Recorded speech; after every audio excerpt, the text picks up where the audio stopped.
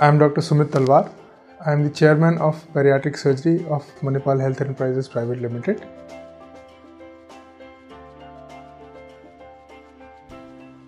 The relationship of type 2 diabetes and obesity/bariatric surgery is a complex one.